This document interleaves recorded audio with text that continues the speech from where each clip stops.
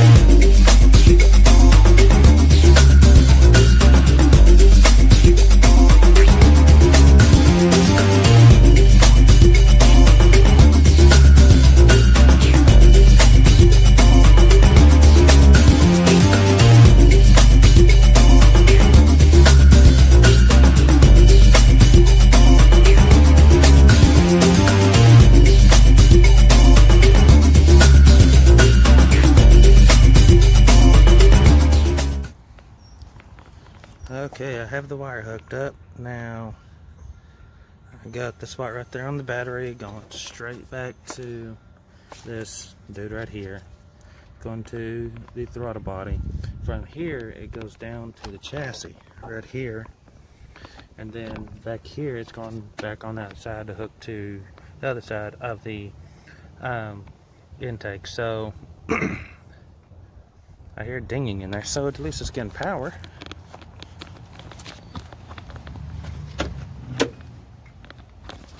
Yeah, a little dinging noise. Let's see. Huh.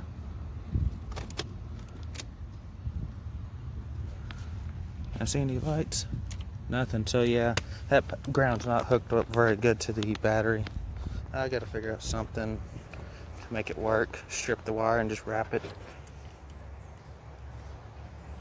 yeah, I'm just gonna strip the wire and hook it for now, just to see if we can get this thing going.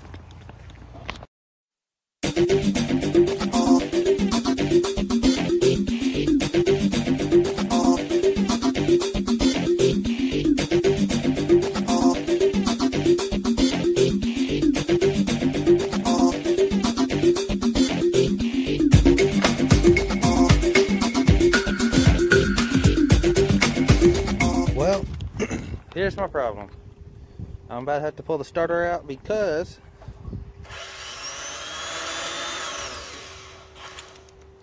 yeah, it just wants to spin. So pull it out and see what's wrong with it. Maybe I got something messed up on it. So it's just, as everybody knows, 2 bolts, comes right out. Easy to get to. So, alright. Oh yeah, I was going to show y'all, like with this car. But right now, as you hear, it's dinging. Oh boy. And it's a working. I got lights, got brights. Turn my brights off. And if y'all see down there, I got lights down through there in every vent. The way this works is it's tapped into my my dim lights. So whenever I have my dims on, those lights come on. But let me see if I can get on there. Like it right there. But when I flip them on, they go off. It's just something that I thought would be pretty neat to do. Make them look a little bit better. And I don't know, it's too bright. You're not going to see my gauge cluster, but my gauge cluster is pure white. So, yeah, and this is what I'm talking about. I'm just missing a couple of these little plugs. So get that, get it all together. I think I have the piece that goes around a steering column. If not, then I'll be definitely looking for that. I haven't looked online for a new dash. Hey, and I want to say thank you for the guys. I thought it was nice, it was clean dash, but yeah, to me, I just don't like the cracks in it. So it's coming off, so I can put another dash on it. Find one that's a lot better looking. So, but besides that, let me see if I can get this starter off and see if we can get it working correctly. Like I said, hopefully I just got something wired up backwards.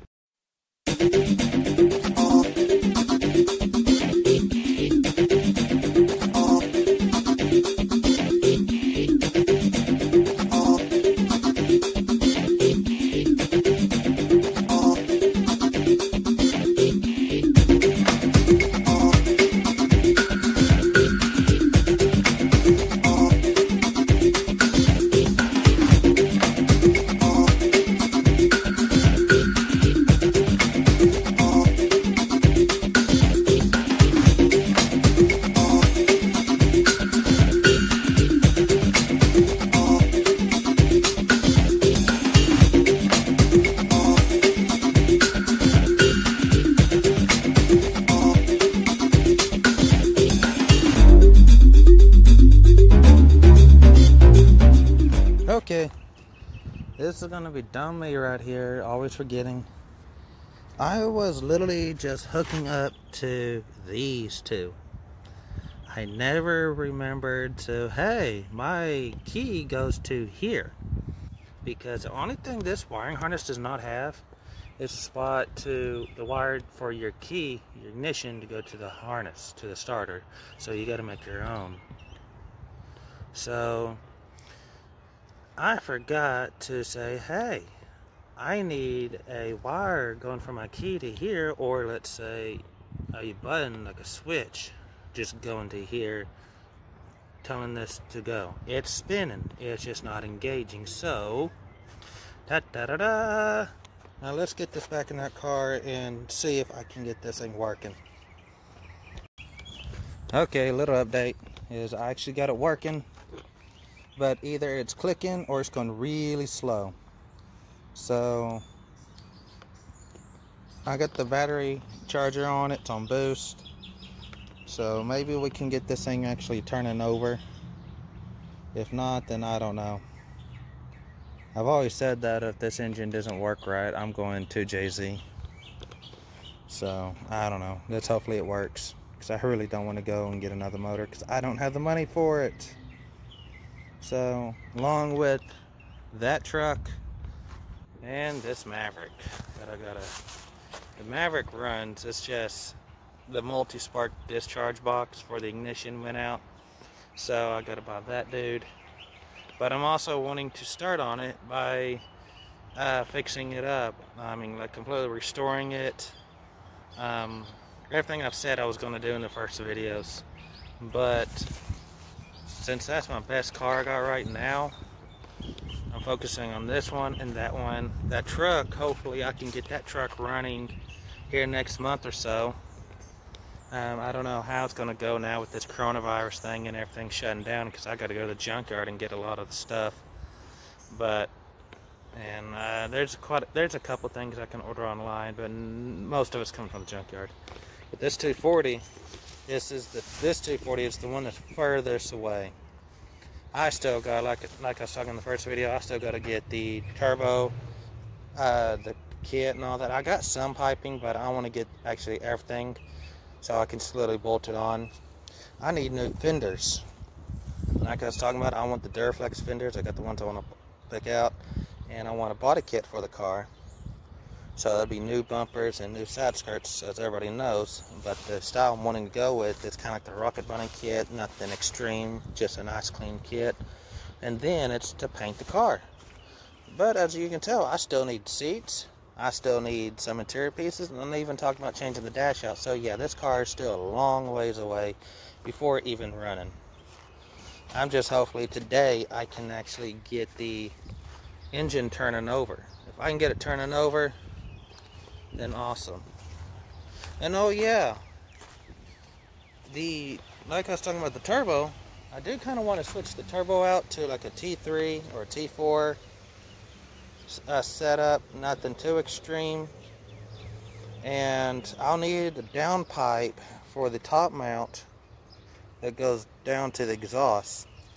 So hey, the parts I just listed, if anybody watches the video and has those, shoot me a comment or go find me on Facebook or something. Shoot me a message. I mean, I'll buy them from you if I have the money, definitely. So I just need parts, and I went ahead and took this fender off because I got tired of it just rubbing that door.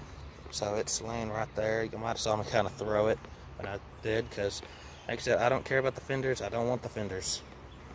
So yeah, and I still got tools to buy for the car. I mean, for instance, I said I was going to powder coat the rims, so I need to go get the powder gun kit, and I plan on buying the dual voltage powder gun setup from Eastwood. So I'm actually planning on getting that here before summer gets here, so we'll see. So alright, try to play with this a little bit more. I'm trying to give it time for this battery to charge up. Maybe that's what's causing it to lag. I can hook on with the socket and all and turn it over manually. It's not stuck. It moves pretty freely until it starts building up compression. But once compression's over with, it's working. It's real free to move. So yeah, I'm just thinking I don't have enough voltage to it. And heck, it could be my wires. I do know I used to have a small wire. Now, actually, looking at that little clip, I'm remembering a lot of stuff. So I did have a small wire going from there to my ignition wire. And so, yeah. But I got to find out what wires actually went to that starter. I cannot remember if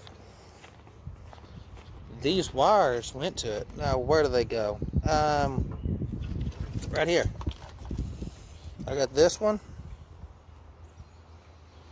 Let's see. Yep, that. And then this. It definitely looks like it, but the problem is they don't fit. Yeah, it just does not fit. I mean, it will not go on those threads. So, I don't know. Play with it a little bit and see what I can do. So, I'm not really videotaping me working on this thing because you're just going to see the front of the car. You're not just going to see me do nothing. But I am, like I said, I am going to do maybe a minute or two of me working on it. So, alright, let's see what I can do. Okay, so I'm just taking me a small break. And I'm enjoying a cookie that my wife made from scratch. It's awesome. But, so what I'm doing right now is I kind of drifted off from messing with the starter because the car was just turning over really slow.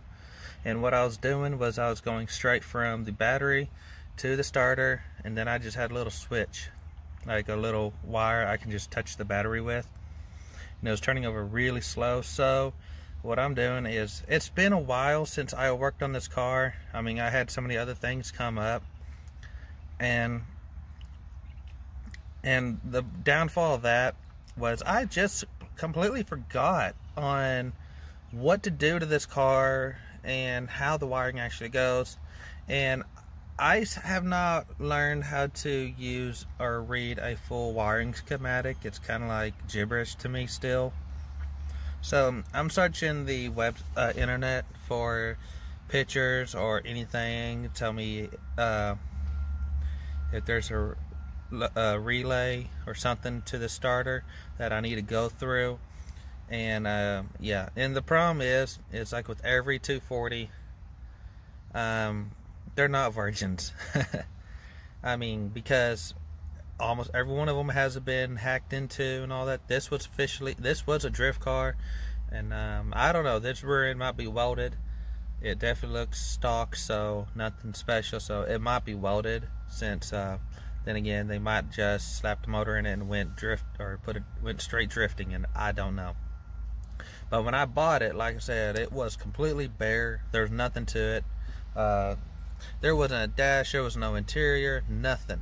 So I had a car. The only thing that was really in this thing was just the harness, and it was just a couple spots that were hacked up. From mostly, I would say like 95% of the harness is actually in good shape. So that was awesome right there. So what's missing is I got some plugins around the relay box on the passenger side that has plugins that I don't have nowhere to plug them into. I probably got 10 of them right there. So I don't know if if a module or something goes there or what. Then I got some wires that are cut, so I don't know what goes down to the starter. I did find a picture of a wire that went to the went to the alternator. So that's hooked up.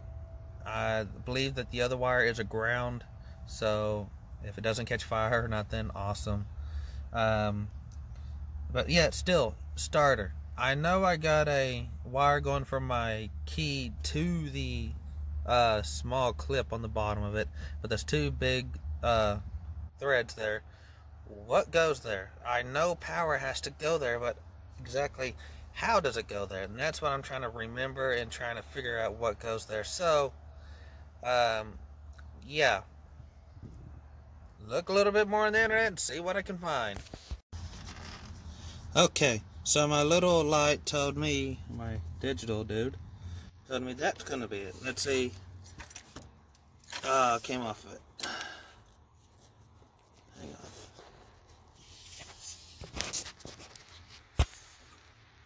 on. Okay, y'all see it. Come on a second. See, right there. It's upside down, so it's 12.3, 12.5. Off. On. Boom. I need to tap into that wire right there. So it's that wire. Move these wires around. It's gonna be the black one with a green line on it. So I'll need to cut that one completely. That's gonna be a dead wire. Now I'm gonna tap into here and run a wire, same gauge, all the way to the starter. And that's what I done the last time, was my purple one, because I had the same harness that's around the engine in my purple convertible one, and I did not use that harness because that harness for the body was pretty hacked up really bad. So, because that's when I got the car whenever they did the whole engine swap and all. So, all right. I'll talk more about that purple one when I get done here. But let me go find some wire, hook into this black and green one right here, and I will be back, and we'll see if this car will at least turn over. I do not want it to start. I just want it to turn over, because I do not have everything connected to that engine, and I do not have all the water lines hooked up, nor do I have all the oil lines hooked up, or even the air lines all hooked up. So, I'm shut up and get this done.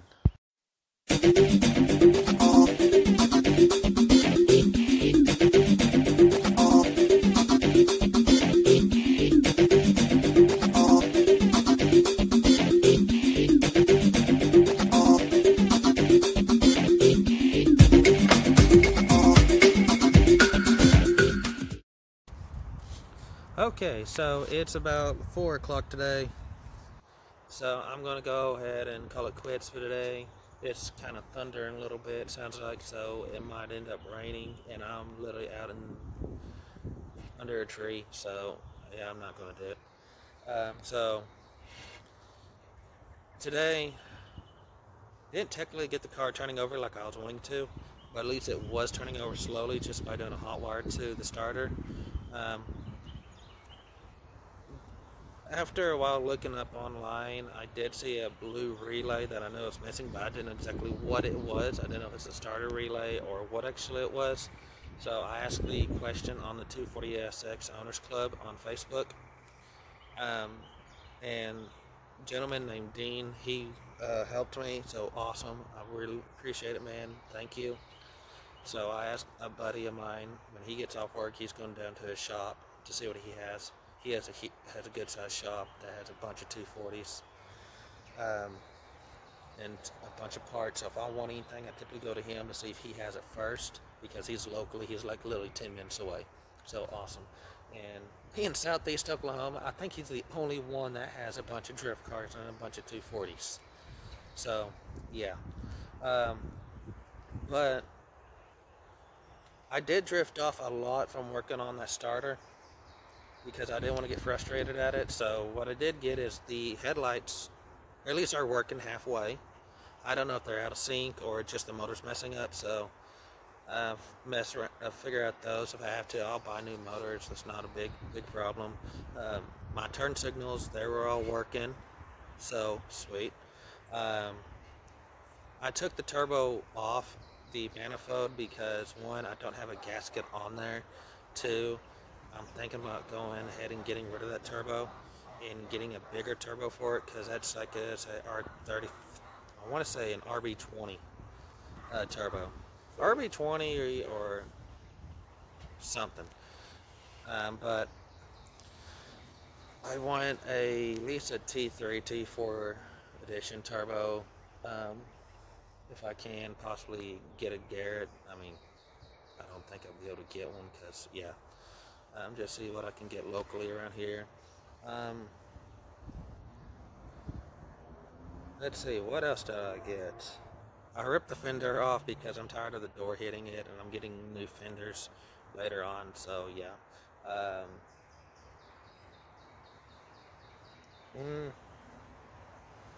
I found out that when I bounced the car a little bit, there's something popping right here. Yeah, get the phone right. Popping right there, so I don't know if something's loose in there or what. I was talking to my wife, and now when I get this car where it's driving, I'm going to put it up on jack stands, and then I'm going to go through and make sure every suspension part's tight, since I pulled everything off of it and bolted everything back on. So yeah, it very well could be something under there. I just didn't get tightened. So anything else? I did get the transmission wires that connects those two plugs that enter in the transmission. Those are zip tied up underneath the car, and they're wrapped, so they're not going to get damaged or nothing like that. That's ran. Alternator's hooked up fully.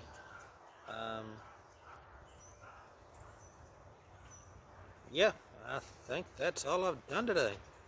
Oh, well, ECU's in, and the little module that goes into the kick panel's in, so next with the ECU, I got to figure out where I'm going to put it and how I'm going to put it there, because I'm not going to drill screws right into the heat and AC box down there. Then again, I could use Velcro. I don't know, something. Hey, if y'all have an idea what I could use, or a location to put it over there on the passenger side where it won't get kicked or anything, let me know. I would like, that'd be a nice idea if there's like a little hiding spot up in there. Anything else? No, I think that's it. So, alright. Well, my wife's in there making some homemade mashed potatoes, so get the pork chops we grilled yesterday heated up. So, first I got to clean the yard up. I got a bumper laying over there. I got the fender laying right there. I got stuff laying right there. And then I got everything up there. So if it's going to rain, I'm going to go ahead and get the area cleaned up. So, another thing is, later on, fix this trunk. Get all the rust out of it. And then do something with these parts. So, hey, look at that. Oh, wait. Nope.